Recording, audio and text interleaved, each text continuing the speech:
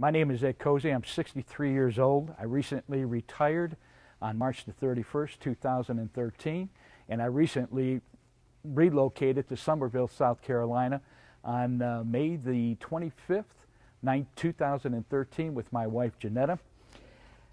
My previous religion for the last 63 years has been Roman Catholic.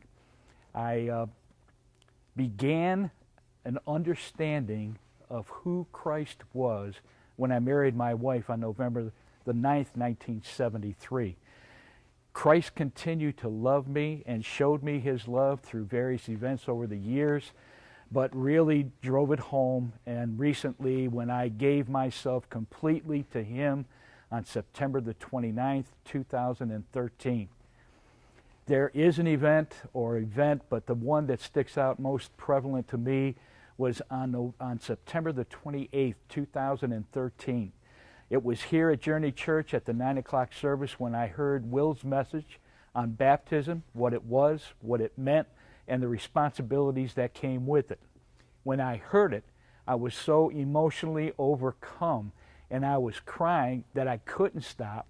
And I'm asking myself, what is going on? Well, it was quite evident what was going on. Before they got ready to dismiss the service and the lights came up, I looked at my wife. I told her, please hand me a pen and give me a baptismal card.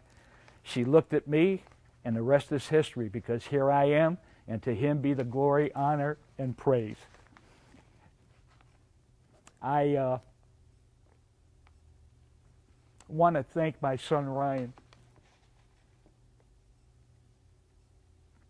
I want to thank him for his walk with Christ, because his walk with Christ led me to where I need to be in my life with Christ. And lastly, to my wife Janetta. For 40 years you have been my rock, and you have taught me well. Lastly, I want to say to everyone here, I am here today because Jesus Christ is my Lord and my Savior. He is the King of kings, the Lord of lords, the God of gods. He is the Alpha and the Omega, the beginning and the end. He is the way, the truth, and the life. He is the master physician and healer in my life.